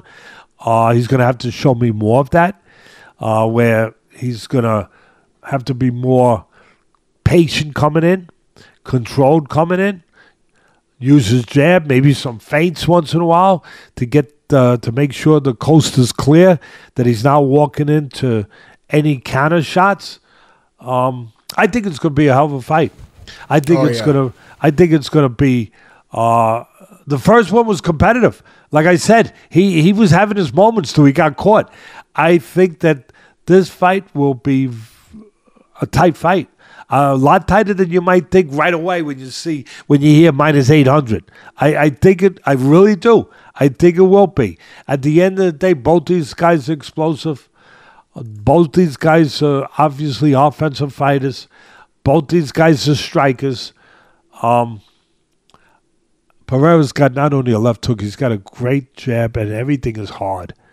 And he's got that great background in kickboxing. Great background in kickboxing that really serves him. But everything is hard. Pavlovich might want to take him to the floor, although Pereira has developed a good defense, a takedown defense, which you have to do in this business if you're primarily a striker. Just to be clear on one thing, I think you said minus 800. Pereira is a minus 180 favorite. 180. I'm sorry. 40 for. I'm sorry. Prochazka. I'm sorry. Yeah, no. Thank you thanks for cleaning that up. All right. Yeah, no problem. Well, look, that shows you Still right there. Almost 2-1 favorite. Yeah, this is the second fight. Yeah, and I'll be honest with you. That's a lot smaller than maybe a lot of people would have thought it was going to be. Really. Including me. Because after he got knocked out and Pereira being a monster, knocking out a hole after that, and being a monster that he's shown himself to be, I would have thought the line would be bigger. I would have thought the line would be bigger. But that shows you the respect they have for Prochazka and how good Prochazka looked in his last fight. That's right. That's right. Having said all of that, I tell you, it's not going to be an easy out for anyone, and it ain't going to be an easy out for the champ, for Pereira. But I'm still going to go with the champ. I'm still going to go with the guy that... Yeah, I'm with you. That punches the way he does. See, the thing with Pereira, you can't make mistakes. Prochazka could be winning a fight, the whole fight. And one mistake, bang, lights out. That's exactly So at the end of the day, I think it's going to be a very good fight, and I'm going with Pereira. I'm with you. Well... That's a very thorough breakdown, and we'll look forward to breaking down all the action when you're back from Vegas. Thorough show today. We covered all the fights, so we got a little something for everyone in here. But please, if you're watching the show on YouTube, subscribe to the show. It helps us out immensely, and we'll see you guys next week. Everyone, have a great week. Thanks, Teddy. Look forward to hearing about your trip to Vegas, seeing your grandkids, and everything that goes along with it. Have a good one, guys. Welcome to The Fight with Teddy Atlas, presented by Dynamic Striking. I'm Ken Rideout, joined as always by the voice of all combat sports. And today we've got a very special guest. I'm going to let Teddy do the introduction. Teddy, take it away. Yeah, Garry Jonas, founder of ProBox's Television. And full disclosure, we always do full disclosure. Why wouldn't we? You got to always be up front. Garry hired me on ProBox I'd say about 8 months ago, And so I work there, so I want everybody to know that. I would be interviewing Garry even if I did not work for ProBox. And people that know me know that if I say it, that I think they can trust that it's true. I think my reputation allows for that. I would do it because he is a pioneer. He is doing things now that, quite frankly, it's been about 2 years. I'll let him really color it all in a minute. I want to give the backdrop of the proper introduction. But he is doing what Turkey Aliskerov is doing in a larger form. But he started it earlier, where he's making boxing relative again. He's making boxing important again. He's making good fights. He is trying to change the formula. I've said it for years. It's not a complicated formula. Dana White has made it work. He has made it work to the tune of a $22 billion now. I think that's the value on UFC. It's somewhere in that neighborhood of the brand. And he did it by making good fights, competitive fights, fights that people want to see, fights that, it's not an A side or a B side. There's one side, a fan side. And Garry's been doing that. He has an arena down in Plant City, Florida. He's got his base down there. He puts fights on every other Wednesday down there on ProBox, and they are competitive wars. They are, because again, it's not complicated. There's no A side or B side. There's no dog in the race, no horse in the race. It's just good fights. And you know what? Prospects are coming out of there. Good fights and good prospects. And again, I think that my reputation allows me to say it to the level that I'm saying it, that people know I wouldn't say it if I didn't deem it to be true, if I didn't know it to be true. I'll tell you a funny story. We were doing our prospects of the year, and we were doing it for ProBox, and I was putting together, doing my work like I always do, like any professional does when they have a job. And I'm going over tape, I'm going over fights that a lot of people don't know. And I'm looking for the right guys, I'm looking for the prospect, and all of a sudden I look at ProBox. And I hadn't watched ProBox. Again, I'm very straight about it. I hadn't really watched ProBox. So I start watching it, and all of a sudden, I see these fighters and say, wait a minute, this guy has to be a prospect. He has to be on my list. It was a light heavyweight. I said, this guy, and then I saw a lightweight. And then I saw about 3 or 4 guys. I said, wait a minute, they have to be on my list. They got a lab going on down there. They are really developing not just good fights, not just good street fights, not just good tough man contests. They are developing, fighters are coming out of there. And again, that's not a complicated formula either. When you put fighters in, you teach them right, you give them a good base, you give them a good foundation, they got to have good trainers.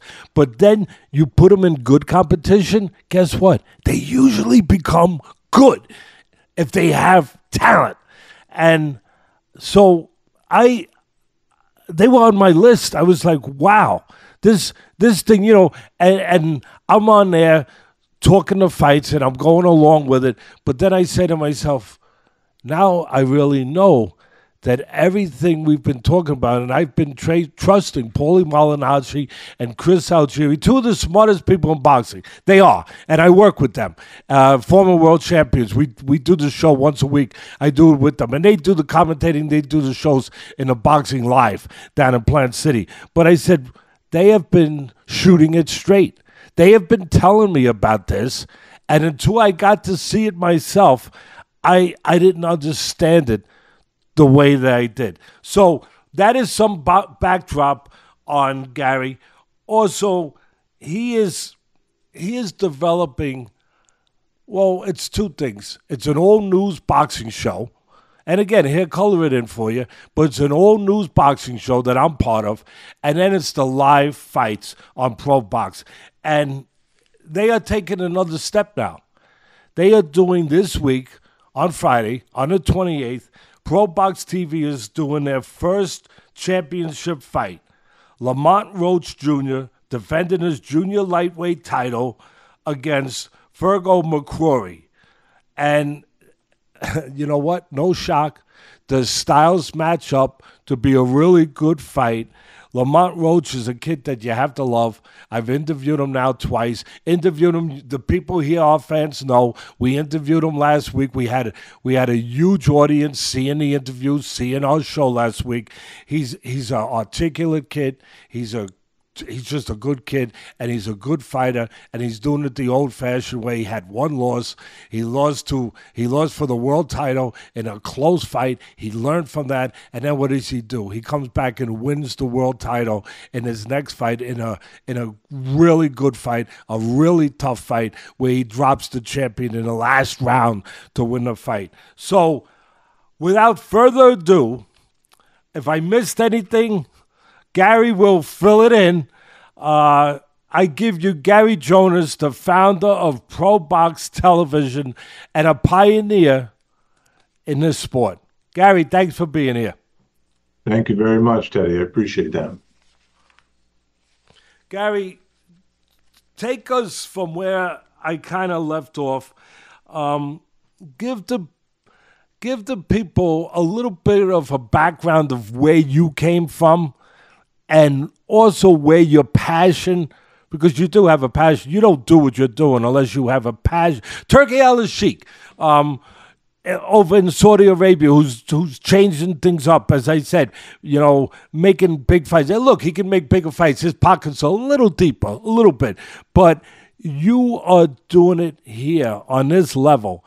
And Turkey Al-Sheikh wouldn't be doing it with all the money that he has unless he had a passion for boxing. You wouldn't be doing it unless you had a passion for boxing. And with that, I would say a care for obviously the fighters that are in the sport. So please give the fans a little bit of a background of where you're coming from, where that passion comes from, and moving forward with ProBox. Yeah, I think the best way to back it up and do it quickly, but put it in perspective, I got started about 17 years ago. Shannon Briggs wanted to get into business with me on something, Teddy, and Herman Casado. And the first thing I said to him was, look, I want to get in shape. I want to learn the sport. Teach me how to box, but teach me how to really box. And I spent 6 months in the gym with Shannon and Herman every morning, and they taught me how it really works. Now, I didn't get into spar. I was a little old for that. But from a technical perspective and really understanding the sport, I spent 6 months in the gym, and I caught the bug. And during that period of time, they started bringing me fighters to manage, to promote. The next thing you know, we've got Joanne Guzman, and we're on TV, and I'm a promoter. And, after with a a year... guy named Iron Mike. I want to make sure the fans get it. With a guy named Iron Mike. Go ahead. Well, I'm coming to it, because a year later, all the doors were closed, and I had this bright idea. I'm going to open the doors by going out and getting Mike Tyson to be my partner. And I approach Mike. We make it happen. Some of the doors opened, some of them didn't. We went to HBO and Showtime, Teddy. They really didn't care about me. They wanted him to fight again. But ESPN gave us a shot. We did a big show with you guys, a special event. You and Mike kind of had a little makeup reunion, which was nice. And long story short, we had a good run. In a year or two, we did a lot of shows on ESPN. We did a lot of shows on Showbox. We were up in the running for the Fox events, and Spike was coming in, and we were in conversation with them. And then all in 1 week, I get a phone call. And we had Lubin, Sammy Vasquez Jr., we had Payano as a champion, Mendez was a champion. And we did all this in about 18 months. And we get a call 1 week. And every one of those TV networks said, sorry, won't be able to do business next year unless you want to buy the time. I was like, what do you mean? You want me to pay you? You're not paying me? He said, yeah, but you could sell the commercials. What am I going to do? So I called it a day at that point. I called Mike. I said, Mike, we just lost all the TV for these guys. We had 10 guys in the top 10.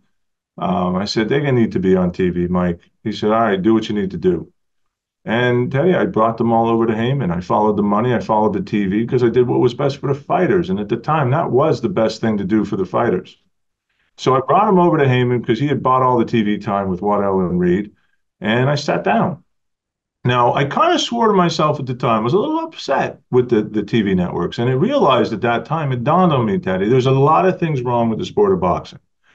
One of them is the TV networks making boxing sort of filler content. Now, I don't blame them. If Don King and Bob Arum decided to go to HBO in 1972 and take their product off of Wild Wilder Sports and bring the best fighters in the world and put them on pay-per-view and put them in HBO where nobody had HBO in 1972, then it's fair that the networks were offended. So the network's response to that was, really? Well, then I'm going to concentrate on the NFL and the NBA.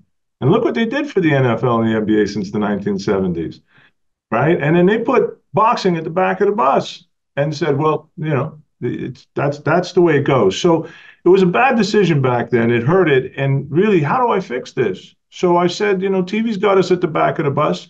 Boxing can't prosper being the most expensive sport for a fan to watch compared to all the other sports that are free. So I decided when the time came, I was going to become a network. I don't want to be a promoter. I wanted to compete with the networks.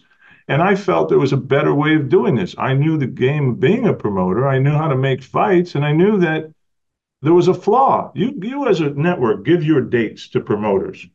The promoters want the fighter to win, right? They don't have the other fighter in many cases. So they've got a dog in the hunt and they want the fighter to win. Well, that's going to impact the matchup and that's going to impact the product. And then the fan doesn't win. Dana White doesn't have this problem. Dana White, all the fighters perform for him. So now when he watches a fight, all he cares about is the fans. Are they happy or not? But when you do it the way boxing does it, managers and promoters are sitting ringside biting their nails, hoping their fighter wins. Even the networks are aligned with the A side. And that's why you mentioned A side, B side. This is what happens. So I decided, okay, I'm going to break this construct. Little by little, I'm going to chip away at it. I can't do it all overnight. Turkey Al-Sheikh is taking it top down. He jumped in with his big bag and said, I'm going to make the biggest and best fights that can't get made because these guys can't afford it or they don't want to do it. Great. And it's good for boxing. I decided to do it bottom up. I built a solid foundation, news, talk show, fight series that is evenly matched action fights. And I'll start from the non-championship level and grow it little by little, but build that solid foundation. It's the golf channel and it's the tennis channel. It's really covering the sport properly. Boxing had no media coverage, right? And no one was doing it at any sophisticated level. So I really hit on three pieces of the content. The product is news, talk shows to really promote the sport properly and get people engaged. And then when it comes to fights, give them evenly matched action fights. And with all that said, now we're starting to inch it up. Now we're going to start moving into higher level contenders and opportunistic championship fights like the one we're able to do on Friday night. And this is really, Teddy, testing the waters. It's really about the team going on the road, the production going on the road. It's running an entire TV network. You just don't snap your fingers and try to do, 3 shows a month. You inch your way up and make sure that you execute. So that's what we got. And it's a win for the fans. It's great. I'm seeing it firsthand.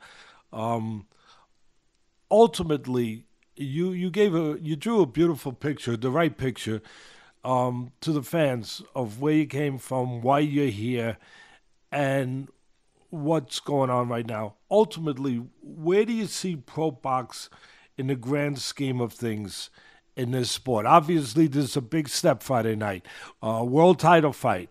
Are we expecting more of world title fights? I mean, where are we going? Yeah, we're going to step it up. We're going to graduate. I think in the next year, you're going to start seeing, I'll give the fans a view of the behind the scenes on the business side. Series that we have, which is just the best fighters that didn't make the top platforms fighting each other, that's $100,000, $150,000 show. If I go to top 5, top 10 guys household names fighting each other. Now I'm stepping into $500,000 to $750,000 shows. And that's HBO After Dark. That's that level of series. And then there's that championship fights where you're talking a couple $1,000,000, if not more. And if it goes past that, it goes to pay-per-view. So there are 4 tiers. There's pay-per-view because it just got too damn expensive. There's $2-3 million fights that are championship headlined by a good championship scrap. There's high-level contender battles that are HBO After Dark type stuff. And then there's what we're doing. So we're going to start stepping into the contender level because otherwise I'm going to make the mistake that DAZN made. I'm going to go chase down one superstar and he'll have nobody to fight. Right? When they went and got Canelo, the other guys in the industry kind of laughed. And they said, okay, who's Canelo going to fight? So he's going to fight a bunch of guys in Britain that nobody knows, that don't belong in the ring with him. And that was their problem. That's why that whole thing busted up. Even Canelo was sort of embarrassed. Like, guys, you got no one for me to fight. I got to leave and go fight on PBC. They got the 168s. So you cannot go from 0 to 60 like that. You've got to graduate it up. So this year, contender level, hopefully by the end of next year, we'll start really touching into the championship level, but we're going to have to take it slowly and do it gradually. There's one other side of that, Teddy. We do want the sport to be free. And this is a big initiative for me. Why can't boxing be ad-supported? All the other listening. You got my attention now. Now, you got all the fans now. When you said that word free, our ears are perked. Go. Well, so why is baseball, basketball, football, hockey, and international football, why is that free? It's more expensive than boxing. Those guys are making more money. How could it be free? And why do we have to be the most expensive sport? Okay, 50 years ago, advertisers were a little skittish. There was blood in boxing, right? You know, Kellogg's and Procter & Gamble didn't want to put their name on boxing because it was violent. I don't think that's the same anymore. I think that you can go revisit the idea of free and start bringing in sponsors and ad dollars. So one of the things that we're doing is we're experimenting with that. We also are worldwide distributed. We're not just in the United States. All those networks you've been associated to before were in the US only. We've got a much larger marketplace. So we're going to continue to develop this free model. Now, there may get a point, Teddy, where I think that the sponsorships and the audience will monetize the contender level fights. And hey, you know what? I might continue going and go, you know what? At a $3 million card, I can't do it. I'm going to lose money. So then I can go back to the fans and say, okay, look, I did the best I could. You guys got to chip in this much per month. But at least I'll keep it down. I mean, right now, you got DAZN at $20, $25. Their sports content other than boxing is not useful to American fans. So really, the American boxing fan is paying $20, $25 a month for DAZN. That's a lot of money for what they're getting in return. I believe ProBox TV, if it goes to championship boxing, I don't see it being more expensive. It'll be less than $5 a month. And it can work, right? I estimate there's 2 million boxing fans in the United States that are hardcore. We bought Boxing Scene, as you know. So we've got the whole Boxing Scene database of 1.5 million unique monthly users. We've got our YouTube channel with the help of you. We're at over 1.7 unique monthly users coming back multiple times a month. If you do the numbers, there's 2 to 3 million hardcore boxing fans. If I give them great value, I give them evenly matched action fights, let's say 3 a month of contender level championship fights, and I do it for sub $5, they're going to sign up. I can make that work mathematically. So I'm going to see how far it goes. A lot of people have said, how are these guys making money? Well, not. Did you build a skyscraper, right? For 2 years, you didn't rent it out yet. You didn't sell it yet. You're just building it. Most businesses, you got to build. You got to spend the money first, trust what you're doing, and then you monetize later. So we're building the product, we're building an audience, and then we'll concentrate on monetization when it's ready and it's ripe, right? You don't want to rush.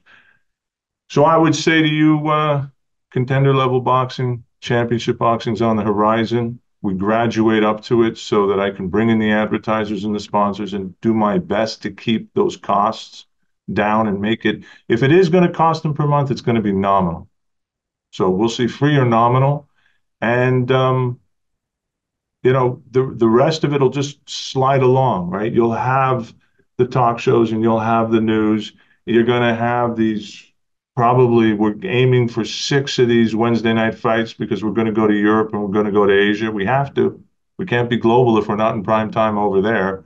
So there'll be 6 of those a month. And then we're aiming for 2 contender level fights and 1 championship level fight. That's 9 fights a month. I think you'll be surprised. We're going to be able to do it sub $5 per month to the fan and be profitable doing it. Wow. We have not had free television. I often talk about this, that the healthiest time in the modern era, the healthiest time, I'm not going back to Pabst Blue Ribbon and Friday Night Fights when boxing was the biggest sport in the country, quite frankly, bigger than baseball. But I'm going back to the healthiest modern times of boxing, the 80s. And why? Well, 2 things. You had great fighters. We have great fighters today. People don't even know the great fighters because they won't, well, the secret, they won't fight each other. But we had great fighters. We had Duran, we had Leonard, we had Hearns, we had Whittaker, we had Benitez, we had all these, Marvin Hagler, we had all the, Matthew Saad Muhammad, we had all these great fighters. But here's what really made it the healthiest time in boxing in the modern era. 2 things. 1, they were fighting each other, which you're taking care of, Aliskerov is taking care of, and 2, that you just stepped in and told the fans you're going to take care of, it was on free TV. It was on network television. That's what made it that is what made it the healthiest period for boxing in the modern era. And it's coming back now because of Aliskerov making these big fights, but on a consistent level. And what he's doing is great, but on a consistent daily level, week to week, where the people can watch the fights like they're getting this Friday in the title fight we just talked about with McCrory and Rhodes, and those kind of fights. You're stepping in to the gulf. You're stepping into the void. And that is a void that had to be stepped into if boxing is going to really thrive, if boxing is going to survive, if boxing is going to get back to where we are. Yeah, the big fights every couple months, that's great, tremendous. But the regular bloodline of boxing, the bloodline of the boxing fan, the connection to the boxing fans is the regular week in and week out fights. What do you got? That's all the fans want. What do you got for me? And I'll tell you, free and then $5, you got a lot of fans who are going to say what I'm saying. You got me. You got me. That is good news. That is great news for the sport, for the fans. I would ask Ken now to step in, please, Ken. Ken has got a degree in finance. I know his ears are perking up. Ken has been in the financial world. I know that when he heard Garry talking, I know it made him happy. Go ahead, Ken. Well, Garry, first of all, what was your business background before you got involved with Shannon Briggs, Shannon the Cannon? Shannon brought me his product because I was an internet marketer. I had a company called Equinity Interactive, and we had about 500 employees in an office building. The Iron Mike gym was in that building. So business background was predominantly recycling and manufacturing when I was a young man. And when I then moved to the internet with internet marketing.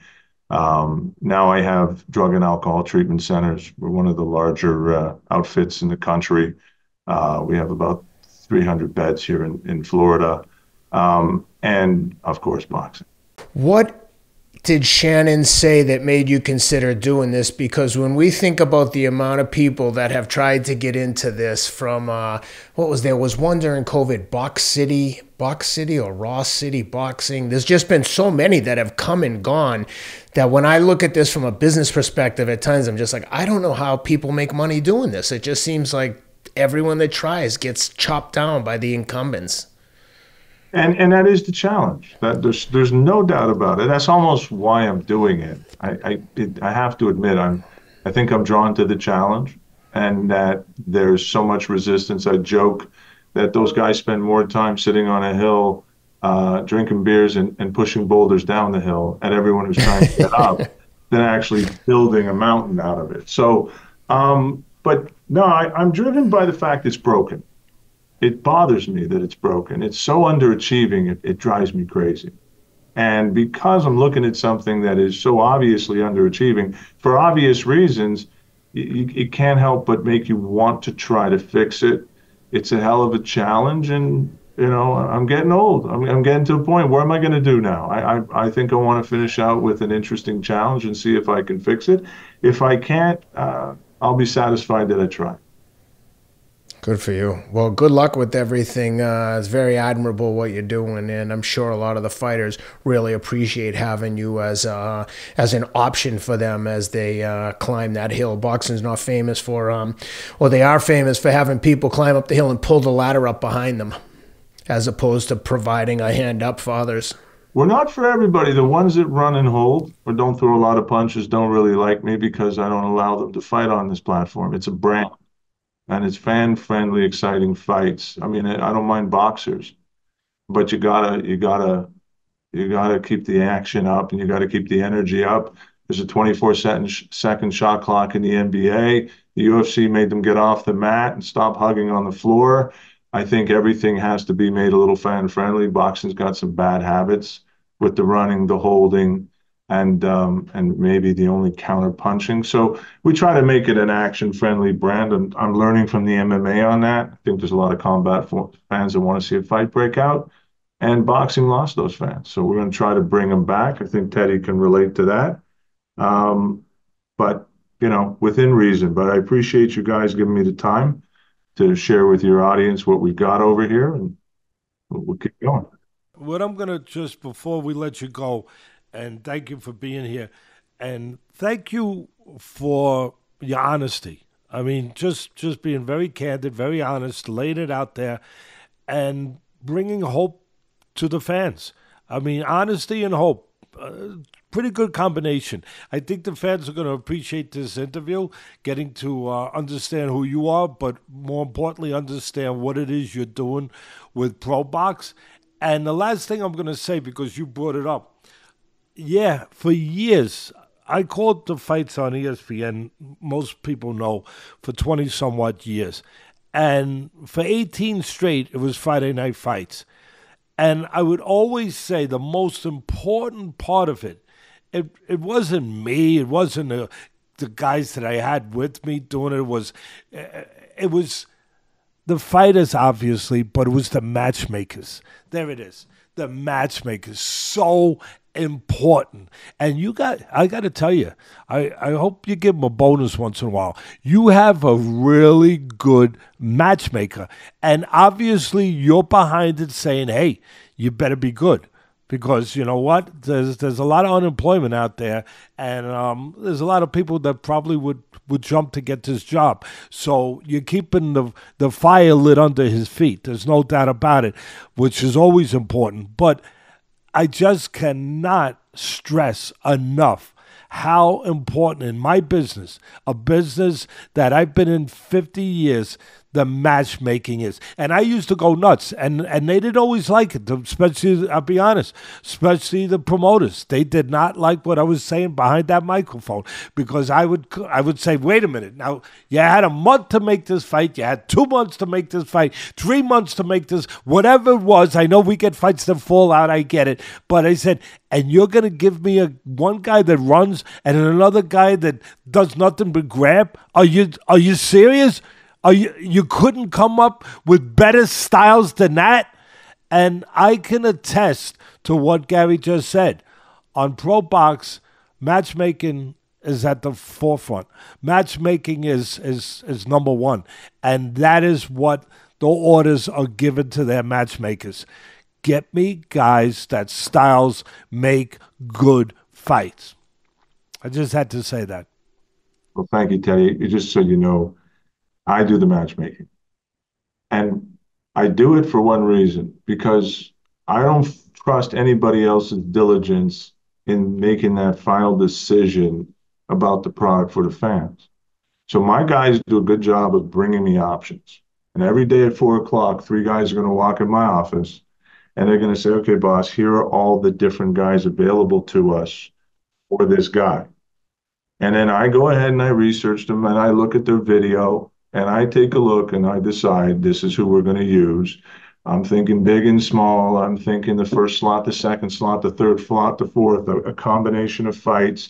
I'm thinking Mexicans, Puerto Ricans, Americans, but I'm not going to discriminate against Russians and anybody else who could fight. I'm thinking blends and combinations. There's a lot that goes into those 4 slots, whether we start off with prospects and then we graduate. But I want to give the small guys a chance, but put the big guys in. So I do it because that's the final product. That's everything.